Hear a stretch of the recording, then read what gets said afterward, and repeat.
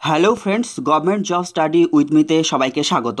WBCS jail আবগারি excise ডিপার্টমেন্টের যে স্পেশাল ক্লাস চলছিল, আজকের এই পর্বে 2018 সালের WBCS সাব ইন্সপেক্টরের যে প্রিলিমিনারি কোয়েশ্চেন ছিল 50 কোয়েশ্চেন, সেই কোয়েশ্চেনগুলি আলোচনা করা হবে এই পর্বে। তার সাথে এক্সট্রা অনেক ইনফরমেশন রয়েছে, তো ক্লাসটি অবশ্যই শেষ পর্যন্ত দেখবেন। লাইক করুন, কমেন্টস করুন, আর অবশ্যই বেশি করে শেয়ার করুন, সাবস্ক্রাইব করতে একদম ভুলবেন না।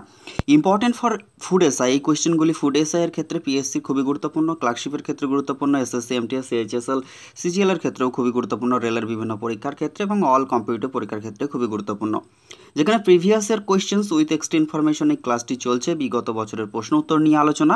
2023 পর্যন্ত WBPRBর বোর্ডের মাধ্যমে যে পরীক্ষাগুলি হয়েছিল, এর আগে জেল পুলিশ এবং 2018 ও 2019 সালের কলকাতা পুলিশ, ওয়েস্ট বেঙ্গল পুলিশের কনস্টেবলের কোয়েশ্চেনের সেগুলি উইথ এক্সট্রা ইনফরমেশন সহযোগে আপলোডেড হয়ে গেছে। অবশ্যই ক্লাসগুলি আমাদের প্লেলিস্টে গিয়ে দেখে নেবেন।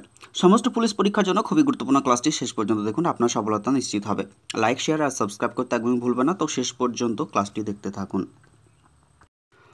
আবারও একবার সবাইকে স্বাগত জানিয়ে সাব ইন্সপেক্টর প্রিলিমিনারি 2018-এর যে কোয়েশ্চেনগুলি ছিল সেগুলি এই পর্বে ডিসকাশন হবে।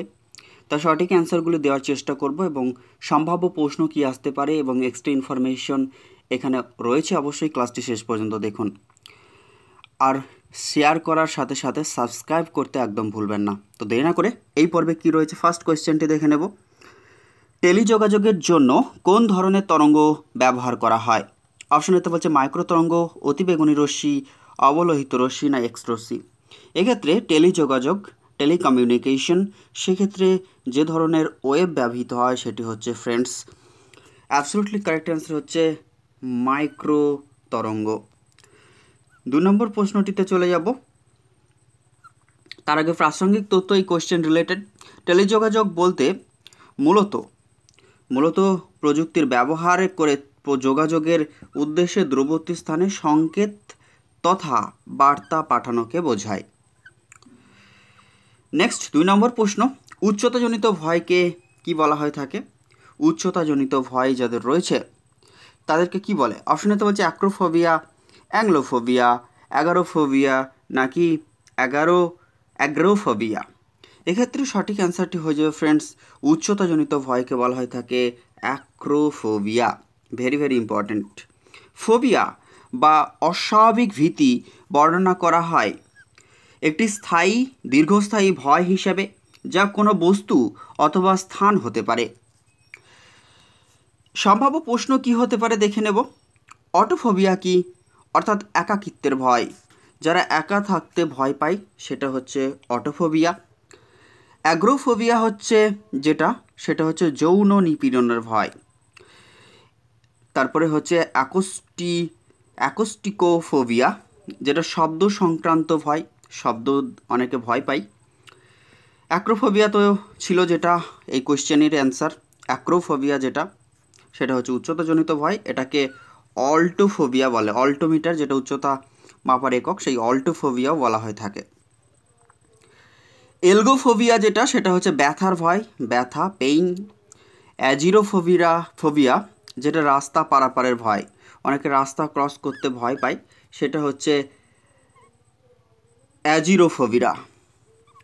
এরপর হচ্ছে অ্যারেকনোফোবিয়া, যেটা মাকড়সাকে যারা ভয় পায় সেটা হচ্ছে অ্যারেকনোফোবিয়া। বিদ্যুৎ চমক বা বাজ পড়াকে, থান্ডারস্টর্ম হওয়ার সময় এটা হয়ে থাকে, সেই সংক্রান্ত ভয়কে বলা হয় অ্যাস্ট্রোফোবিয়া।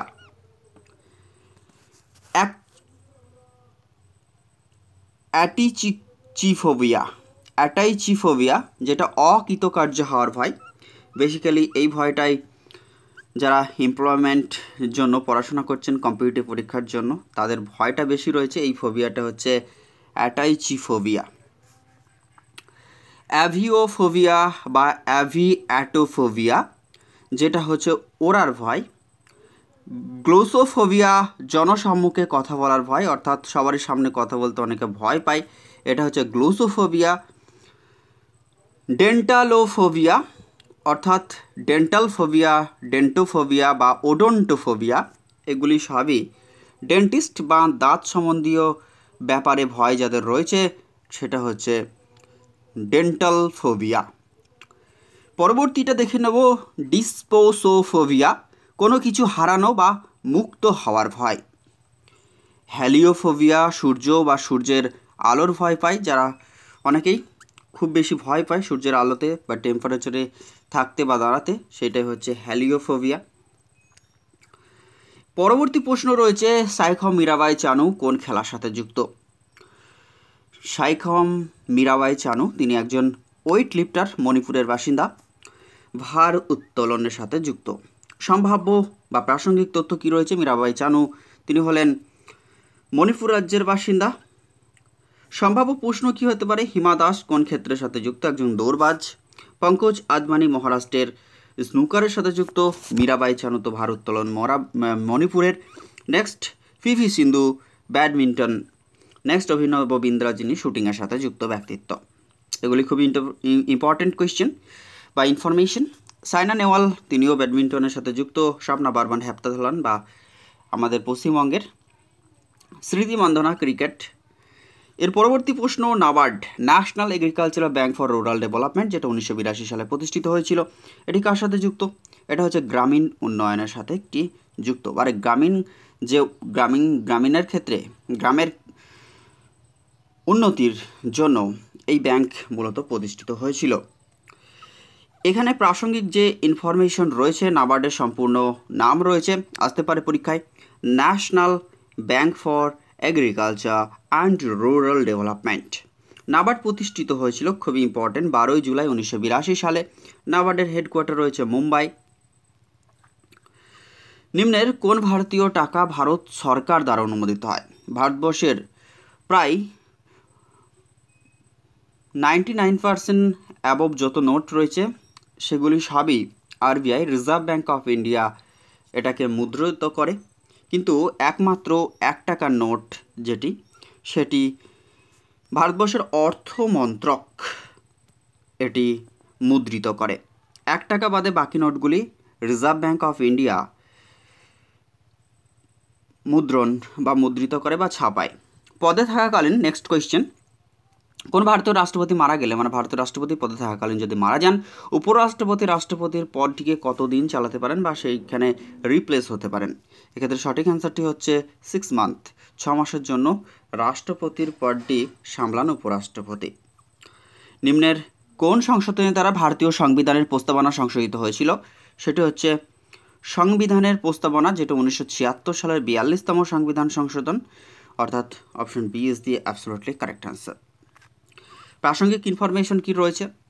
প্রাসঙ্গিক ইনফরমেশন হচ্ছে 42তম সংবিধান সংশোধন, যেটা 1976 সালে সংগঠিত হয়েছিল। 36তম, যেটি সিকিম সহযোগী রাজ্য হিসেবে ভারতের সাথে অন্তর্ভুক্ত হয়, এবং 35তম সংবিধান সংশোধনের দ্বারা ভারতের সাথে যুক্ত হয়, এবং 36তম সংবিধান সংশোধন 1975 সালে সিকিম একটি ফুল ফ্ল্যাগ স্টেট হিসেবে আত্মপ্রকাশ করে। 42তম সংবিধান সংশোধন, যেটা বিচার বিভাগের ক্ষমতা কমিয়ে সর্বোচ্চ ক্ষমতা দেওয়া হয় সংসদকে। ভারতীয় নাগরিকদের মৌলিক কর্তব্য সমূহ লিপিবদ্ধ করা হয়, এবং সমাজতান্ত্রিক ধর্মনিরপেক্ষ অখণ্ডতা এই শব্দ তিনটি প্রস্তাবনায় যুক্ত করা হয়েছিল 1976 সালের 42তম সংবিধান সংশোধনের দ্বারা। 44তম সংবিধান সংশোধনের মাধ্যমে সম্পত্তির অধিকারকে বাদ দেওয়া হয়েছিল, যেটা বর্তমানে 300 ধারাতে রয়েছে। এটি আইনত অধিকার, এটা লিগাল রাইট। 61তম যেটা সংবিধান সংশোধন, সেখানে ভোটাধিকারের ন্যূনতম বয়স 21 বছর আগে ছিল, যেটা বর্তমানে 18 বছর করা হয়েছে। এটা কার্যকরী হয়েছে 1989 সাল থেকে। এটা সংশোধনটি হয়েছিল 1988 সালে। 101তম সংবিধান সংশোধন যে অ্যামেন্ডমেন্ট, সেটা হচ্ছে জিএসটি সংক্রান্ত, গুডস অ্যান্ড সার্ভিসেস ট্যাক্সের প্রবর্তন হয়েছিল। নেক্সট কোয়েশ্চেন, ভারতের সর্বাপেক্ষা পুরাতন হাইকোর্টের নাম কি? ভারতবর্ষের সর্বাপেক্ষা প্রাচীনতম হাইকোর্ট হচ্ছে কলকাতা হাইকোর্ট। তার প্রাসঙ্গিক তথ্য আমরা দেখে নেব। কলকাতা হাইকোর্ট প্রতিষ্ঠিত হয়েছিল 1862 সালে। প্রধান বিচারপতিদের মেয়াদ হাইকোর্টের সেক্ষেত্রে হচ্ছে 62 বছর পর্যন্ত। কলকাতা হাইকোর্টের প্রথম প্রধান বিচারপতি ছিলেন বার্নেস পিকক। কলকাতা হাইকোর্টের বর্তমান প্রধান বিচারপতি রয়েছেন টি.এস. শিবজ্ঞানন, বর্তমানে রাধাকৃষ্ণন নেন, টি.এস. শিবজ্ঞানন রয়েছেন। সম্ভাব্য প্রশ্ন এখান থেকে কী হতে পারে? সুপ্রিম কোর্ট কত সালে গঠিত হয়েছিল? স্বাধীন ভারতের সুপ্রিম কোর্ট গঠিত হয়েছিল 24শে জানুয়ারি 1950। সুপ্রিম কোর্টের প্রধান বিচারপতির মেয়াদকাল হচ্ছে 65 বছর। সুপ্রিম কোর্টের যে কোনো বিচারপতির সর্বোচ্চ বয়সের মেয়াদ হচ্ছে 65 বছর। সুপ্রিম কোর্টের প্রথম প্রধান বিচারপতি ছিলেন হীরালাল জাকিসুন্দাস কানাইয়া, অর্থাৎ হীরালাল কানাইয়া। সুপ্রিম কোর্টের বর্তমান বিচারপতি রয়েছেন NV রামান্নাই, বর্তমানে রয়েছেন DY চন্দ্রচূড়। এরপর হচ্ছে নিম্নলিখিত কোন দুটি দেশ আরব সাগরে হওয়া যৌথ নৌবাহিনী মহড়া ভারুনা 2018, যেটি এটা 2018 রয়েছে, হয়তো এই বছরের প্রশ্ন ক্ষেত্রে বলতে পারে 2023 কোথায় হয়েছে সেটা জেনে রাখবেন। তাহলে 2023 সালে অংশগ্রহণ করেছিল কোন দেশ? ভারুনা যদি বলে সেক্ষেত্রে সবসময় অ্যান্সারটা মনে রাখবেন যে ফ্রান্সের সাথে ভারতের। কোন অপশনে রয়েছে? Option C is the absolutely correct answer. Varuna হচ্ছে ভারত ও ফ্রান্সের মধ্যে নৌ মহড়া, নেভি এক্সারসাইজ। গাড়ির হেডলাইট যে প্রকার দর্পণ ব্যবহার করা হয় সেটি কি? অপশন এতে বলছে গোলাকার অবতল দর্পণ, গোলাকার উত্তল দর্পণ, সমতল দর্পণ নাকি অধিবৃত্তাকার অবতল দর্পণ। এক্ষেত্রে অ্যাবসলিউটলি কারেক্ট অ্যান্সারটি হয়ে যাবে অধিবৃত্তাকার অবতল দর্পণ। প্রাসঙ্গিক ইনফরমেশন কি রয়েছে? অবতল দর্পণ রূপচর্চা, দাড়ি কাটতে দন্ত চিকিৎসকগণ টর্চ লাইট স্টিমার বা লঞ্চের সার্চ লাইটে প্রতিফলক হিসাবে, ডাক্তাররা চোখ, কান, গলা, নাক পরীক্ষা করার জন্য ব্যবহার করে। তাহলে অবতল দর্পণ এত কিছু কাজে লাগে: রূপচর্চা, দাড়ি কাটতে, দন্ত চিকিৎসা, টর্চ লাইট, স্টিমার, লঞ্চের সার্চ লাইট প্রতিফলক হিসাবে, ডাক্তাররা চোখ, নাক, কান, গলা পরীক্ষার ক্ষেত্রে ব্যবহার করে। এরপরে যেটা রয়েছে উত্তল দর্পণ পিছনে যানবাহন বা পথচারীকে দেখার জন্য গাড়িতে, অর্থাৎ যেটাকে লুকিং গ্লাস বলে, বিস্তৃত এলাকা দেখা যায় বলে দোকান বা শপিং মলে নিরাপত্তার কাজে প্রতিফলক টেলিস্কোপ তৈরিতে, রাস্তার বাতিতে প্রতিফলক রূপে ব্যবহৃত হয়। তাহলে উত্তল আর অবতলের মধ্যে পার্থক্য বোঝা গেল। নেক্সট, নিজের কোন ব্যক্তিত্ব গ্লোবাল ওমেন্স লিডারশিপ অ্যাওয়ার্ড 2018-তে পুরস্কৃত হয়েছেন? এক্ষেত্রে সঠিক অ্যান্সারটি হয়ে যাবে, তখনকালের কারেন্ট অ্যাফেয়ার্স ছিল এটি শেখ হাসিনা, বাংলাদেশের তিনি বর্তমানে প্রধানমন্ত্রী হিসেবে অধিষ্ঠিত রয়েছেন। হিরোশিমাতে ফেলা পারমাণবিক বোমাটির সাংকেতিক নাম ছিল সেটি হচ্ছে লিটল বয়, এবং নাগাসাকিতে যেটি ফেলা হয়েছিল 9 আগস্ট সেটা হচ্ছে ফ্যাটম্যান, এটা হচ্ছে 6 আগস্ট। নেক্সট দেখে নেব কি রয়েছে। প্রাসঙ্গিক ইনফরমেশন: 1945 সালে 6 আগস্ট যুক্তরাষ্ট্রের বিমান বাহিনী জাপানের হিরোশিমা শহরে লিটল বয় নামে নিউক্লিয় বোমা ফেলে। এর ঠিক 3 দিন পর নাগাসাকি শহরের উপর ফ্যাটম্যান নামক আরেকটি নিউক্লিয় বোমার বিস্ফোরণ ঘটানো হয়। জীবাশ্মবিদ্যা সংক্রান্ত বিষয়কে কি বলা হয় থাকে? জীবাশ্ম সংক্রান্ত পড়াশোনাকে বলা হয় থাকে প্যালিওন্টোলজি। এখান থেকে সম্ভাব্য প্রশ্ন হতে পারে যে এপিলজি কি? মৌমাছি সংক্রান্ত বিদ্যা। কার্টোগ্রাফি মানচিত্র প্রস্তুত বিষয়ক বিজ্ঞান, ইকোলজি বাস্তুবিদ্যা, হর্টিকালচার শাকসবজি চাষাবাদ সংক্রান্ত পড়াশোনা। অর্নিথোলজিটা ভেরি ভেরি ইম্পর্টেন্ট, যেটি পক্ষী সংক্রান্ত বিদ্যা। নিচের কোন ব্যক্তি দিন এলাহি সদস্য ছিলেন? তিনি হলেন রাজা Birbal. Option B is the absolutely correct answer, রাজা বীরবল। এর পরবর্তী যে কোয়েশ্চেনটি রয়েছে তার আগে দিন ইলাহি হলো 1952 সালে সম্রাট আকবর প্রবর্তিত একটি ধর্মীয় নীতি।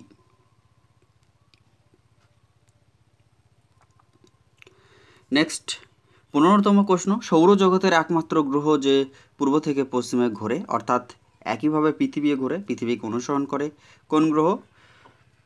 পৃথিবীর যমজ গ্রহ হচ্ছে শুক্র। Option C is the absolutely correct answer.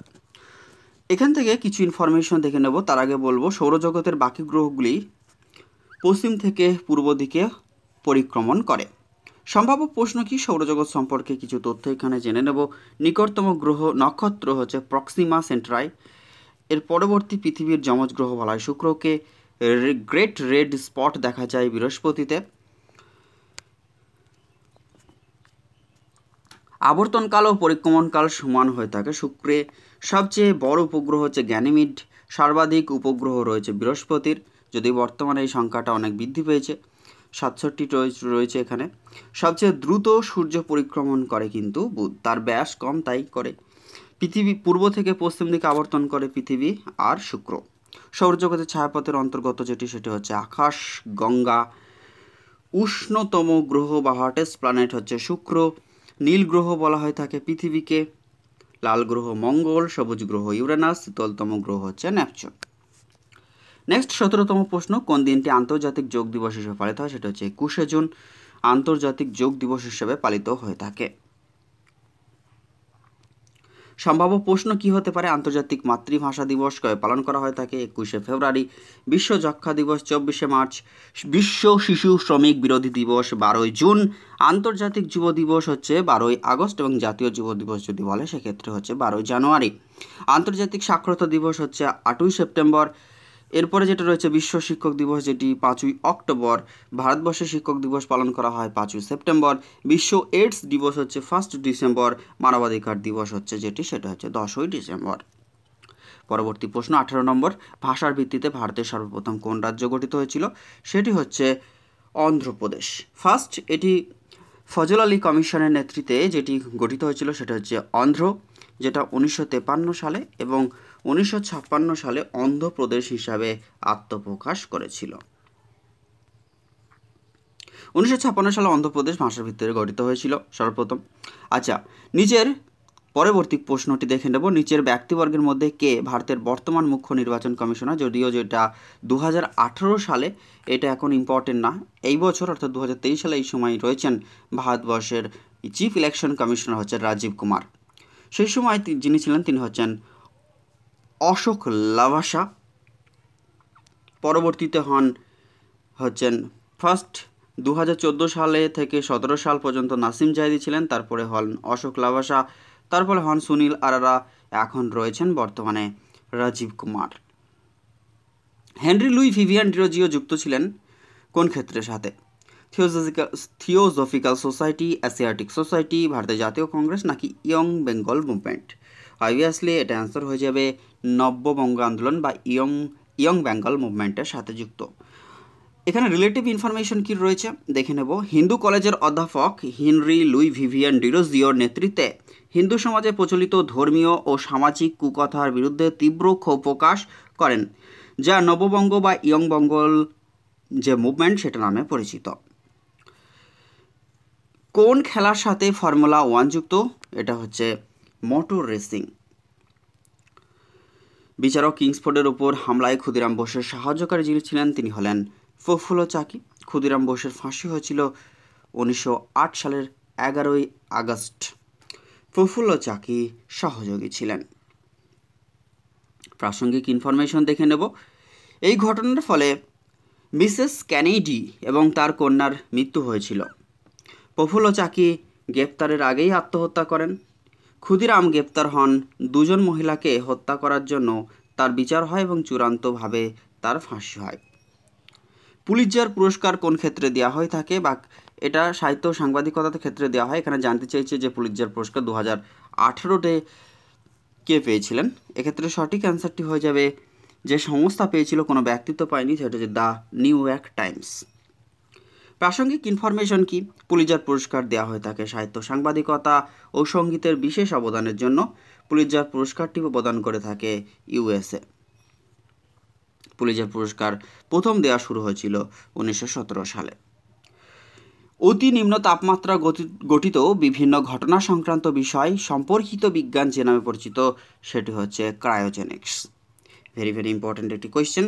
সম্ভাব্য প্রশ্ন কি হতে পারে? এপিলজি মৌমাছি সংক্রান্ত, কার্টোগ্রাফি মানচিত্র প্রস্তুত বিষয়ক বিজ্ঞান, ইকোলজি বাস্তুবিদ্যা, হর্টিকালচার ফলফুল চাষাবাদ সংক্রান্ত বিদ্যা, আর অর্নিথোলজি হচ্ছে পক্ষী সংক্রান্ত বিদ্যা। এখান থেকে একটা কোয়েশ্চেন আসতে পারে যে ভারতবর্ষের পক্ষী মানব কাকে বলা হয়? সেলিম আলীকে। রোগ সংক্রমণকারী পতঙ্গদের কি বলা হয়ে থাকে? অবশ্যই বাহক বলে, অর্থাৎ vector. Option A is the absolutely correct answer. নিচের কোন দেশটি ব্রিক্সের সদস্য নয়?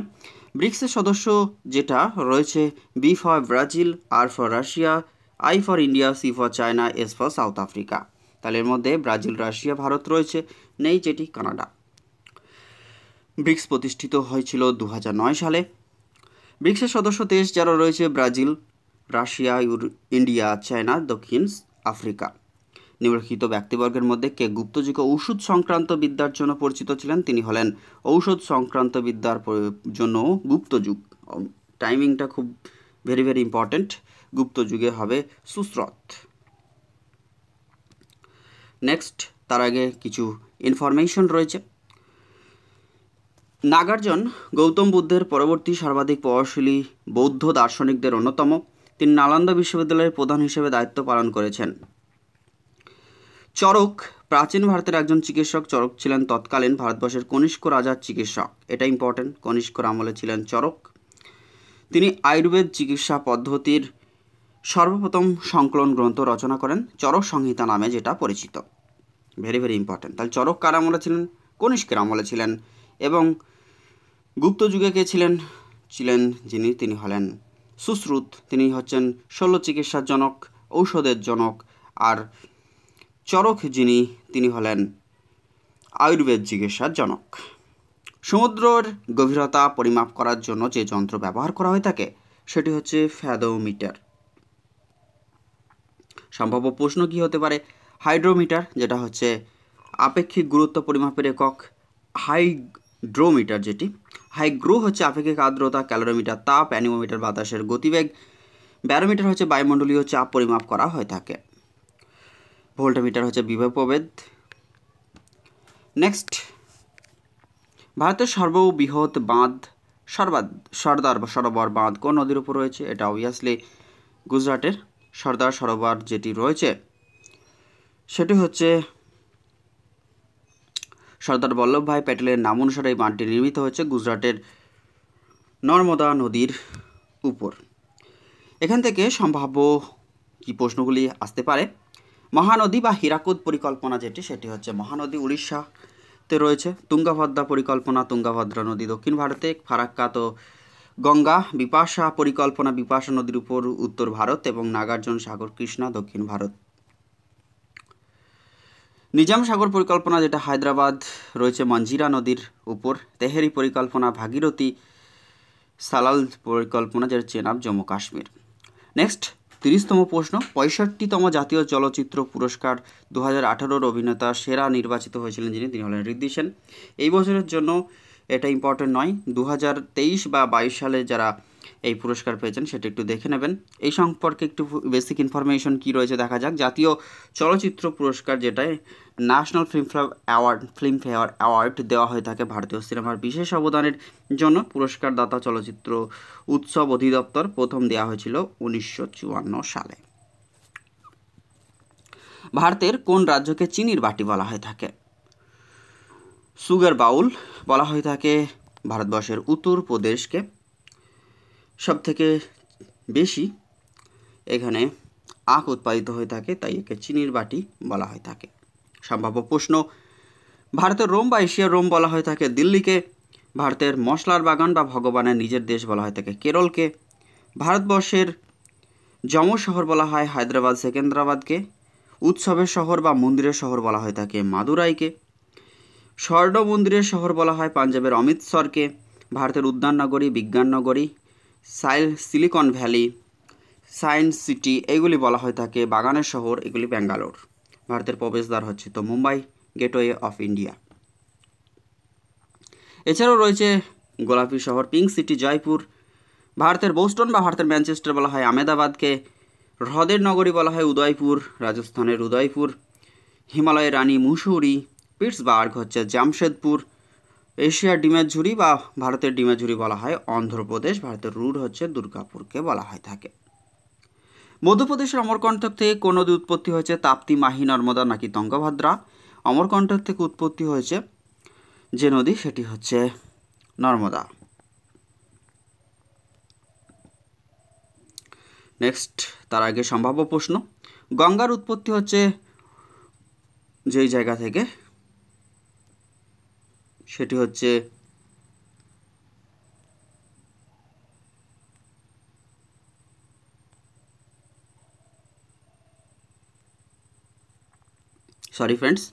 গঙ্গা উৎপত্তি উত্তরাখণ্ডের গঙ্গোত্রী হিমবাহের গোমুখ তুষার গুহা থেকে, ব্রহ্মপুত্র তিব্বতের রাক্ষস তাল মানস সরোবরের কাছে চিমায়ুংদুং হিমবাহ থেকে, যমুনা হচ্ছে যমুনোত্রী হিমবাহ থেকে, সিন্ধু তিব্বতের মানস সরোবর হ্রদের কাছে সিঙ্গো খাবাহ হিমবাহ থেকে। এছাড়াও মহানদীর উৎপত্তি হচ্ছে ছত্তিশগড়ের রায়পুর জেলার সি হাওয়ার উচ্চভূমি থেকে। গোদাবরী হচ্ছে মহারাষ্ট্রের নাসিক জেলার পশ্চিমঘাট পর্বতের ত্র্যম্বক উচ্চভূমি থেকে। কৃষ্ণা নদী হচ্ছে পশ্চিমঘাট পর্বতমালার মহাবালেশ্বর থেকে উৎপত্তি লাভ করেছে। এগুলো ইম্পর্টেন্ট। কৃষ্ণা হচ্ছে মহাবালেশ্বর, ভেরি ভেরি ইম্পর্টেন্ট, এটা পরীক্ষায় বারবার আসে। এবং ত্র্যম্বক হচ্ছে গোদাবরী মহারাষ্ট্রের। মহানদী যেটি উড়িষ্যার প্রধান নদী, এটা হচ্ছে ছত্তিশগড়ের রায়পুর জেলার সিউ হাওয়ার উচ্চভূমি থেকে উৎপত্তি লাভ। কাবেরী হচ্ছে কর্ণাটকের ব্রহ্মগিরি পর্বতের তালা কাবেরী থেকে উৎপত্তি লাভ করেছে। নর্মদা হচ্ছে মহাকাল পর্বতের অমরকণ্টক, যেটি মধ্যপ্রদেশ, তাপ্তি ও মধ্যপ্রদেশের মহাদেব পর্বতের মুলতাই মালভূমি থেকে উৎপত্তি লাভ করেছে। ভারতের কোন রাজ্যে জম্মু কাশ্মীরের পরে দ্বিতীয় রাজ্যরূপে কেন্দ্রের অনুমতি সাপেক্ষে রাজ্যের নিজস্ব পতাকা চালু রয়েছে? সেটি হচ্ছে কর্ণাটক। নিম্নের কোনটির জন্য জালিয়ানওয়ালাবাগ হত্যাকাণ্ড হয়েছিল? রাওলাট অ্যাক্টের প্রভাবের জন্য জালিয়ানওয়ালাবাগের হত্যাকাণ্ড ঘটেছিল। জালিয়ানওয়ালাবাগের হত্যাকাণ্ড ঘটেছিল 1919 সালে রাওলাট আইনের প্রতিবাদে। প্রাসঙ্গিক ইনফরমেশন কি রয়েছে? জালিয়ানওয়ালাবাগের হত্যাকাণ্ড পাঞ্জাবের অমৃতসরে যে হত্যাকাণ্ডটি সংঘটিত হয়েছিল, ভারতীয় উপমহাদেশের ইতিহাসে অন্যতম কুখ্যাত হত্যাকাণ্ড বা গণহত্যা, যেটা 1919 সালের 13ই এপ্রিল এই তারিখে এই ন্যাক্কারজনক ঘটনাটি ঘটেছিল, যেটা অবিভক্ত পাঞ্জাব প্রদেশের, তৎকালীন পাকিস্তান ভারত একই সাথে ছিল, তৎকালীন পাঞ্জাব প্রদেশের অমৃতসর শহরে ইংরেজ সেনানায়ক ব্রিগেডিয়ার রেগিনাল্ড ডায়ার, জেনারেল ও ডায়ার এর দ্বারা বা এর নির্দেশে এই হত্যাকাণ্ড সংঘটিত হয়েছিল। ভাবা কবচ কি? ভাবা কবচ হচ্ছে একটি জ্যাকেটের নাম, সেনাবাহিনীদের একটি বিশেষ জ্যাকেট সেনাদের জন্য। ভাবা অ্যাটমিক রিসার্চ সেন্টার ভাবা কবচ নামে এই বুলেট প্রুফ জ্যাকেটটি তৈরি করেছিল, তাই এর নাম হচ্ছে ভাবা কবচ। কান ফিল্ম ফেস্টিভ্যাল অনুষ্ঠিত হয় যে দেশে, সেটা হচ্ছে France. Option B is the absolutely correct answer, কান ফিল্ম ফেস্টিভ্যাল। এই কান ফিল্ম ফেস্টিভ্যাল উৎসব পৃথিবীর প্রাচীনতম এবং প্রভাবশালী চলচ্চিত্র উৎসব। খুবই প্রাচীনতম সব থেকে চলচ্চিত্র যেটা উৎসব, সেটা হচ্ছে কান। 1946 সাল থেকে এই চলচ্চিত্র উৎসবের সূচনা হয়েছিল। নেক্সট কোয়েশ্চেন, ভারতের মাঝখান দিয়ে যে অক্ষাংশ গেছে তার নাম কি? ভারতের অক্ষাংশ 23.5 ডিগ্রি যে নর্থ, সেই অক্ষাংশ হচ্ছে টপিক অফ ক্যান্সার অর্থাৎ কর্কট ক্রান্তি রেখা। ভারতবর্ষের মোট 8টি রাজ্য এবং পশ্চিমবঙ্গের পুরুলিয়া, বাঁকুড়া, নদিয়া এবং 2 বর্ধমানের মধ্য দিয়ে 5টি জেলার মধ্য দিয়ে প্রবাহিত হয়েছে।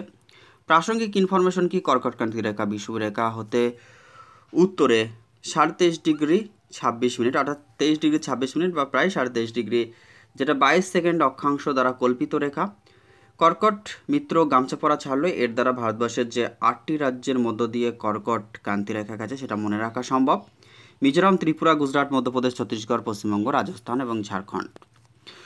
UIDAI যেই সংস্থা আমাদের আধার কার্ড প্রদান করে থাকে, তার সম্পূর্ণ অর্থ হচ্ছে unique identification authority of India. Option B is the absolutely correct answer. এখান থেকে পড়ে যাব পরবর্তী প্রশ্ন, 39 নম্বর প্রশ্ন। A century is not enough এই বইটি রচয়িতা হলেন সৌরভ গাঙ্গুলি, যিনি সাম্প্রতিককালে ত্রিপুরা রাজ্যের ব্র্যান্ড অ্যাম্বাসাডার হিসেবে নিযুক্ত হয়েছেন। পশ্চিমবঙ্গের দাদা। A century is not enough এই বইটির রচয়িতা। গুরুত্বপূর্ণ আত্মজীবনী যেগুলি, সেগুলি হচ্ছে আই অ্যাম ম্যারাডোনা, এটা হচ্ছে ডিয়েগো মারাদোনার একটি বায়োগ্রাফি আত্মজীবনী। গোল হচ্ছে ধ্যানচাঁদের আত্মজীবনী। সানি ডেজ হচ্ছে সুনীল গাভাস্করের আত্মজীবনী। My life and the beautiful game, এটা হচ্ছে প্লে, বিশেষ important. The race of my life Milkha Singh ভারতের ক্ষেত্রে খুবই গুরুত্বপূর্ণ, এবং আনব্রেকেবল মেরি কমের আত্মজীবনী।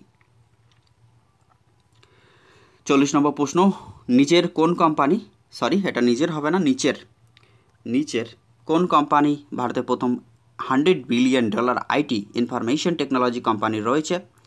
সেটি হচ্ছে TCS। Option B is the absolutely correct answer. TCS এর সম্পূর্ণ নাম হচ্ছে tax collected at source. Polio টিকা কে আবিষ্কার করেন? পোলিও টিকা আবিষ্কার করেন Jonas Salk. Option B is the absolutely correct answer. জলাতঙ্ক cholera রোগের টিকা আবিষ্কার করেছিলেন যিনি, তিনি হলেন Luis পাস্তর। Penicillin antibiotic Alexander Fleming, very important. Small pox বা গুটি বসন্তের টিকা আবিষ্কার করেন এডওয়ার্ড জেনার। দামোদর নদের উৎপত্তি কোথা থেকে? ছোটনাগপুর মালভূমি থেকে। Option B is the absolutely correct answer. প্রাসঙ্গিক ইনফরমেশন, দামোদরকে পশ্চিমবঙ্গের দুঃখ স্তর অফ বেঙ্গল বলা হয়ে থাকে। বিহারের ক্ষেত্রে কুশিকে বলা হয়। জাল্লিকাট্টু খেলাটি কোন রাজ্যের জনপ্রিয়? জাল্লিকাট্টি যেটি হচ্ছে ষাঁড়ের লড়াই, তামিলনাড়ু রাজ্যের একটি খুবই ট্র্যাডিশনাল গেম এটি। জাল্লিকাট্টু খেলায় একটি ষাঁড়কে তার শিং ধরে কাবু করতে হয়। এই খেলা তামিলনাড়ুর একটি প্রাচীন উৎসব পঙ্গল উৎসব উপলক্ষে আয়োজন করা হয়ে থাকে। পঙ্গল উৎসব যেটি নববর্ষ বাংলায় যেমন পঙ্গল উৎসব পালিত হয়ে থাকে নববর্ষ হিসাবে। দ্য আর্গুমেন্টেটিভ ইন্ডিয়া বইটির লেখক হলেন অমর্ত্য সেন। অমর্ত্য সেন নোবেল পেয়েছিলেন 1998 সালে।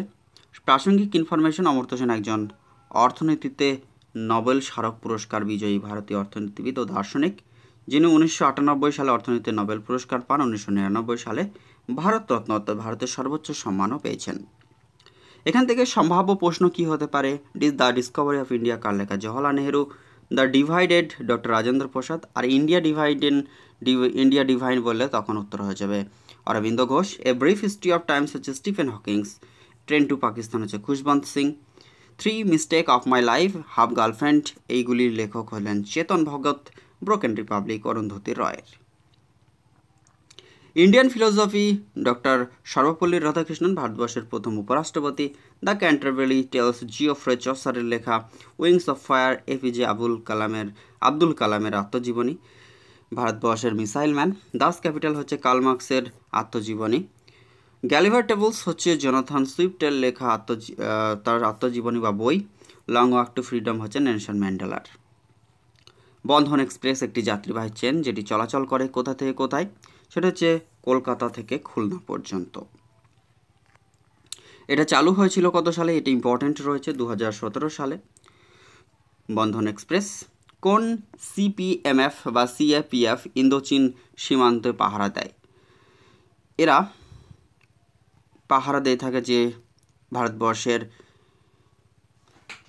প্যারামিলিটারি ফোর্স, সেটা হচ্ছে ITBP, Indo তিবেতান border police. Option A is the absolutely correct answer. কিংবদন্তি টেনিস খেলোয়াড় রাফাল নাদাল কোন রাষ্ট্রের নাগরিক? তিনি হলেন রাফাল নাদাল হচ্ছেন স্পেনের বাসিন্দা।